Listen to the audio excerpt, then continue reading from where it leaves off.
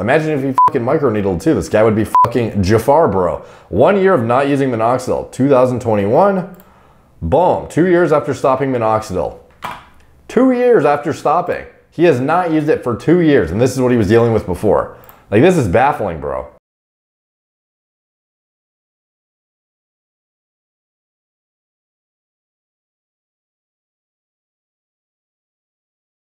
What's up, guys? Derek, moreplates.com. Today we're doing another beard video because of Derek's recent video on Minox. Here are the results of Minoxidil, and 2 years after stopping it, it's permanent. So if you haven't seen my previous videos on beard growth, I did the designing a beard growth protocol for KSI. He reacted to it. I did a follow-up to it. We had this one here.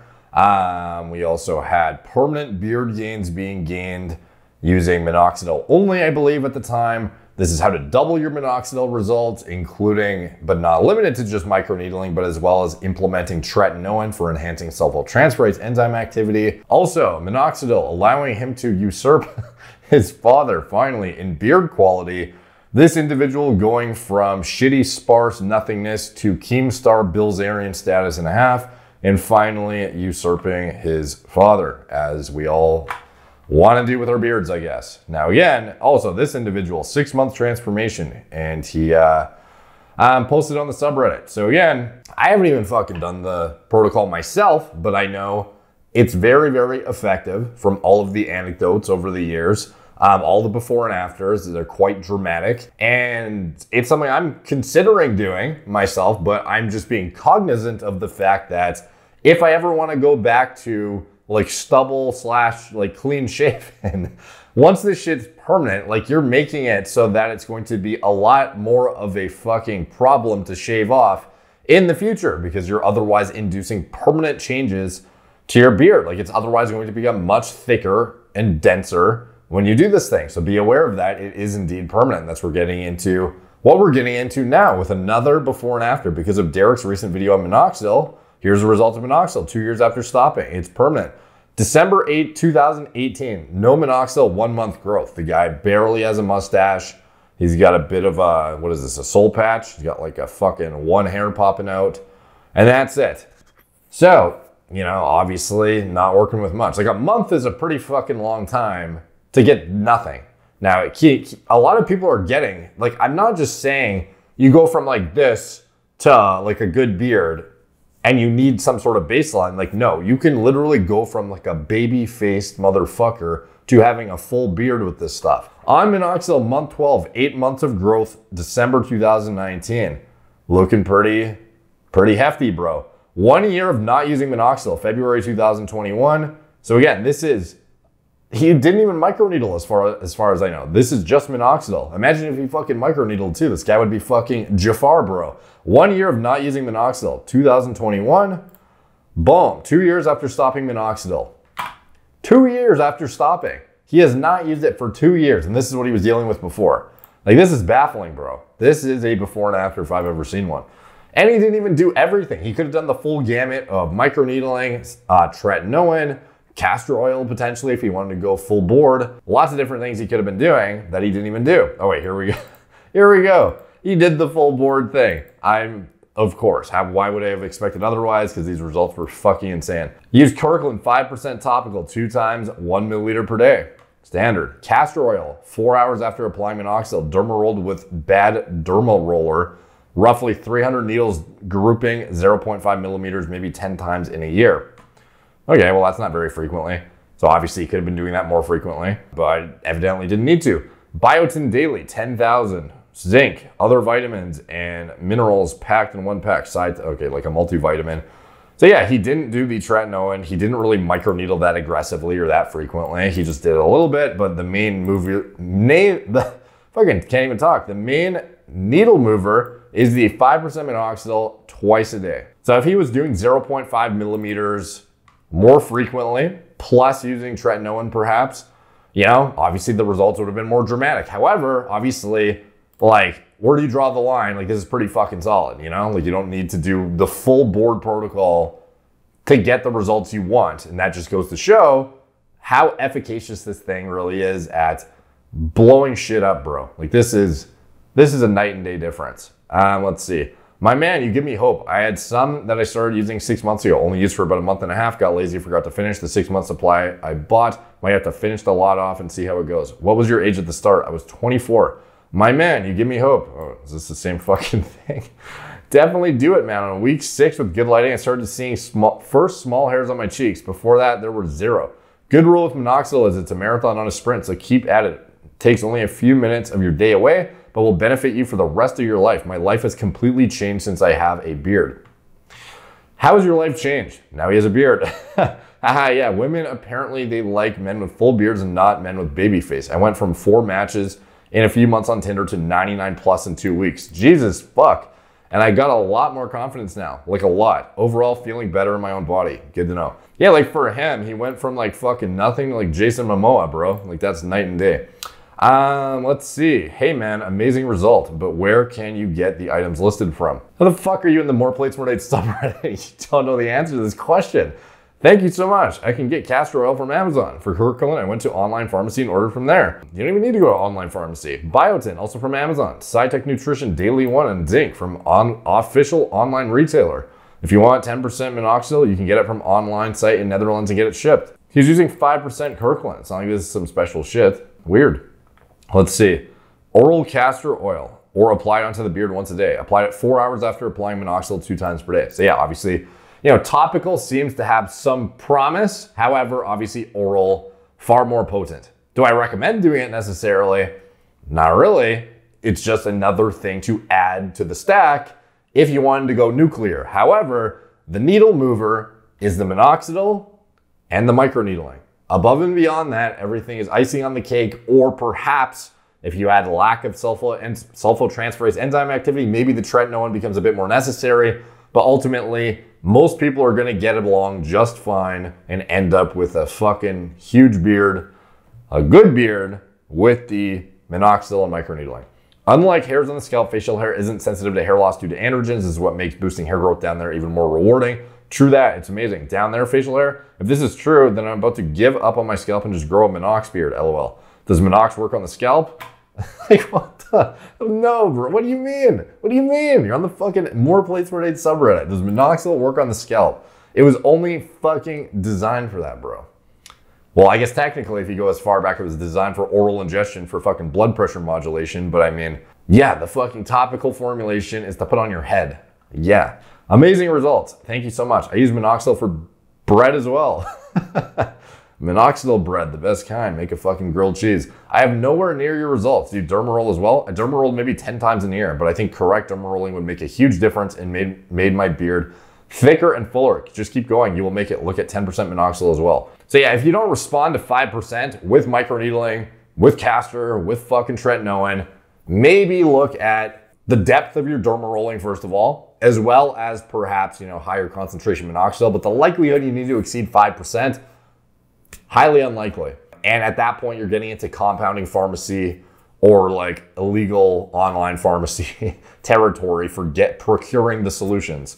Like you should be fine with 5%. And if you need a compounded tretinoin and Minoxidil solution, that's where you would go through somewhere like Merrick Health, talk to one of our physicians and see if you qualify for a prescription. How do you continue to derma roll through the thick beard? With great care. That derma roller tugs on some of my beard hair sometimes. It hurts. Yeah, this is exactly why too you don't want a roller. Like I talk a lot about the efficiency of the microneedling device, the Derminator 2. I talk about saving time, how it goes in and out way quicker so you can get the job done faster. There's less overall pain because you're fucking slicing and dicing like super quick, straight in and out with like actual mechanically engineered fucking thing that's like rapid fire and it gets the exact depth you need rather than a roller. You have to control the pressure and speed. And if you're in physical pain and you're just like a hand, like how fast can you go ultimately at the end of the day? Like it's way less efficient, way more painful overall, and you might tear your skin depending on if the going in at an angle actually matters. Because again, a roller is going in and out at an angle. It's not going straight in and out like a microneedling device is designed to do. But again, when you're going through your scalp, if you have long hair, you know as well as I do, the roller catches and pulls hairs out of your scalp and it fucking sucks. So if you have a thick beard, I hadn't even thought of that, bro. But if you have a thick beard like this guy, trying to microneedle with a fucking roller, you're gonna be catching and pulling the shit out of stuff. So that's where a microneedling device like the Derminator 2 is even more critical in my opinion. Do you need it? No, you can get the job done with a roller. It's just gonna be a way more fucking annoying experience. It's gonna be more painful, more time inefficient, and down the line, perhaps less cost efficient when you're replacing rollers rather than just cartridges. But again, keep in mind for beard, you can stop the microneedling minoxidil and keep your gains, whereas on your scalp, you can't. This is why having a device becomes more prudent when you're doing your scalp. If you're just doing your face, maybe you get away with a roller, you know? But if you're doing your scalp, it's a very, very recommended investment to get a device, in my opinion. Thanks for the info. Perhaps I should find a higher serum concentration and apply that roll for bonus effect. Yes, that would help a lot. I tried 10% for a month, made good difference, and it smelled so nice. Used 2Gain brand. Okay, I got the Follow Gain 5% after looking at the ingredients. Blah, blah, blah. I got some derma roller gains a while back. Never tried Minox as I'm not disciplined or caring enough. I cruise on test for the last year, which is slowly filled in regardless. I can tell you right now, even though androgens are what like largely facilitate body hair growth and everything as you are going through puberty, Minoxidil will blow the fuck out of exogenous steroids out of the water for facial hair growth. You might think in your head, if you've never used gear, like, oh, you know, put in 10 times the dose of how much test I produce. Obviously, I get a huge beard. No, dude. Minoxidil will blow that out of the fucking water. You could apply literal DHT to your goddamn face, and I promise you Minoxidil will shit on it for how much hair you grow. I cruised on test for the last year, which is slowly filled in regardless. I'm hoping I can get a bit more gains as I'm not far off from yours, and yours looks quite good. Man, test has so much benefits. I'm a hop on after a while. Is there anything else in here that's worthwhile? What's a good derma roller? Can be used on the scalp, right? Yes, it can be used on the scalp as well. A good derma roller should be 0.5 millimeters with 192 needles made from titanium. They don't scratch the face then. If it is more than 192, they are probably going to scratch your face. I used one with around 360, I think, but only maybe 10 times. It wasn't really good. Holy shit, dude, you have a sick beard. Thank you so much, man. It means a lot. Bro, how long it take you and how often did you administer? I just read that like it was grammatically incorrect and it's not. How long did you take it for and how often did you administer? I used it for 1 year and then on and off for 2 months. I used 1 milliliter 2 times per day in the morning and a few hours before sleep. Don't give me hope. Fucking cringe face. I shall give you hope. This guy apparently has been deemed a clown on the subreddit, but he also has an achievement for top karma, prolific commenter, and avid voter. These look like Halo badges or some shit, or like Call of Duty, like prestige. Fucking nostalgia, bro. Fucking legit, dude. Awesome beard. Thanks so much. All right. Is there any risk to this? So like, will my head hair be at high risk of thinning or something? Your head hair might get better, in fact. I had a shedding phase for 2 to 3 weeks where my scalp hair started falling out like a lot, but it lasted for a short while, then it was okay. It does that because Minox resets your hair growth clock on all hairs on your body and speeds up the next shedding phase so the new growth can begin. Yeah, so like, you may induce a shed on your head despite the fact that you're applying it to your face. So definitely keep that in mind if you're not ready for the, what's it called? The dread shed. You gotta be mentally prepared for that one, dude. Because once you apply this shit, it's kind of wild that wherever you fucking apply the shit, whether it's up there or down here, you're gonna get a fucking shed probably. But it's not necessarily a bad thing when it's making room for better, improved growth at the end of the day. But, you know, definitely worthwhile to mention. And yeah. As far as, you know, side effects go, I did have somebody in one of my last microneedling videos mention, like, why don't you mention side effects? You know, there's like heart palpitations can happen and blah, blah, blah. Like, if you have not seen my Minoxidil side effect videos, they're fucking there, dude. Minoxidil side effects and no one will tell you about. What is the chance of this happening? Pretty fucking low. What's the likelihood of like heart palpitations or heightened resting heart rates? Not as low as you'd think, bro. It's actually one of the more side effect ridden hair loss prevention drugs, in my opinion. Do I think that it's going to be so problematic that you won't be able to use it or that it will be like significantly impacting your quality of life or health or anything like that? Probably not. You know, it's very well tolerated. It's FDA approved. It's used by fucking millions of people. It's one of the most tried and true cosmetic related drugs in the entire planet. So again, just be aware that you may end up with some cardiovascular aberrations that are worthwhile to keep note of. And if you end up with palpitations, then definitely get off this shit. Unfortunately, it will be out of your system within relatively short order and you should be back to normal. However, there's definitely a risk of some of this shit and it's definitely worthwhile noting, especially if you're microneedling for enhanced absorption. So definitely keep that in mind. It's not a side effect free drug. No drugs are side effect free. You may be an individual who responds great with no side effects, or you may be an individual and the likelihood is high that you will be just fine and have no issues whatsoever. But there is a chance that you might have some cardiovascular aberrations. You may have one of the side effects some people report is like, dark bags under their eyes after prolonged use. Now, fortunately for the facial hair thing, you have to keep in mind, this is not lifelong commitment. This is something you can get in and out, like within a year or even 6 months perhaps. Like, I don't know, like it seems like some guys are getting pretty fucking quick gains and then getting off and keeping their gains for years thereafter. So if you end up with side effects like, it's making you more bloated from water retention, because that's a side effect that is definitely common. And it's, very, very prevalent, I think. Like even when I used Minoxidil years ago, very short term, mind you, I never stuck with it long term. I basically induced the shed, got significant water retention, and then came off because I didn't like the water retention.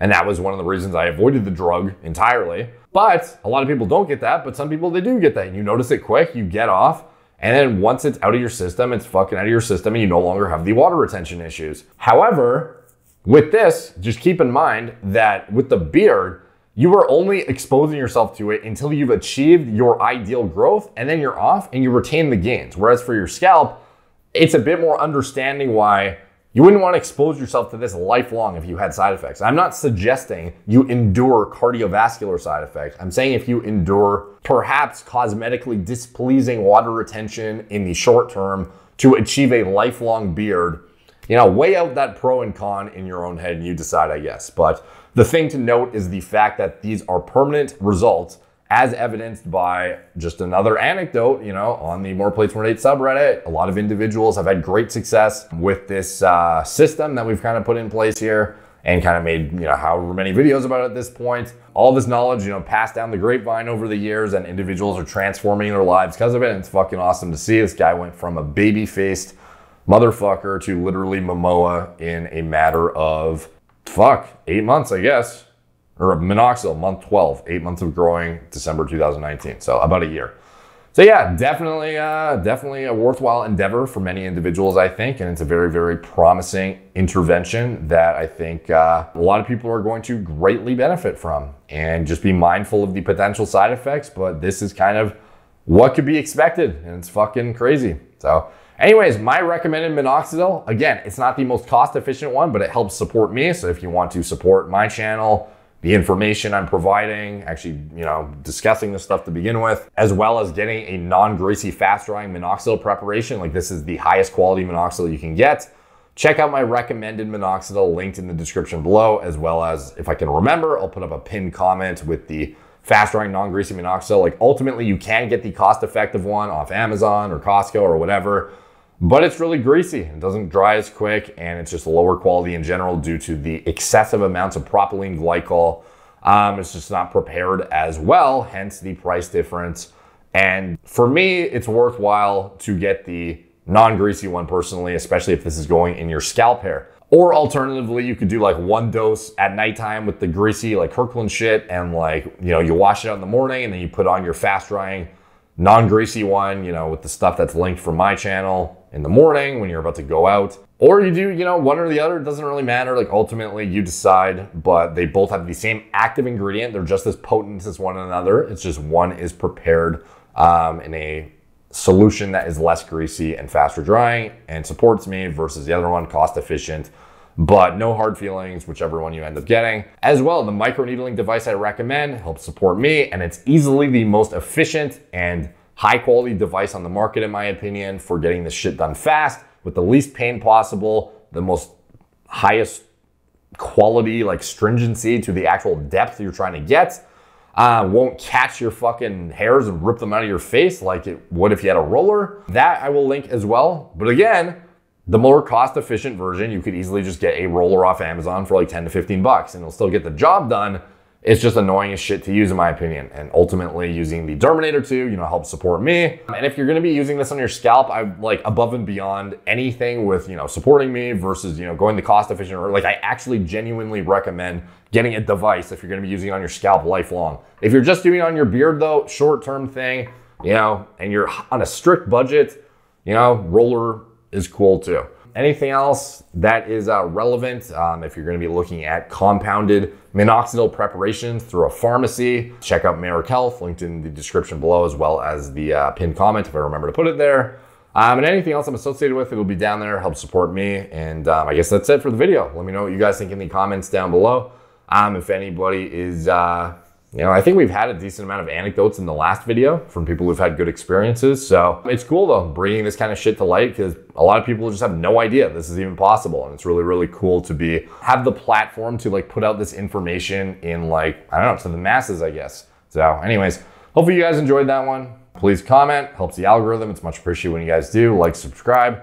Check out my blog, moreplacemore8.com. Follow me on Instagram at moreplacemore8, Facebook, Snapchat, Twitter, TikTok, Apple Podcasts. If you want to support the channel, you can check out anything I'm associated with in the video description below. Like I mentioned, the fast-drying non-greasy minoxidil, also the recommended hair loss prevention ketoconazole shampoo. I'll put the link in the same, it's like a combo deal. And if you care about hair loss, it's easy to just get them both at the same time. With a discounted rate for getting the combination. Microneedling device, pharma grade hair loss meds, and anything else I'm associated with, it'll be all in the video description below. Thank you guys for watching. Talk to you soon.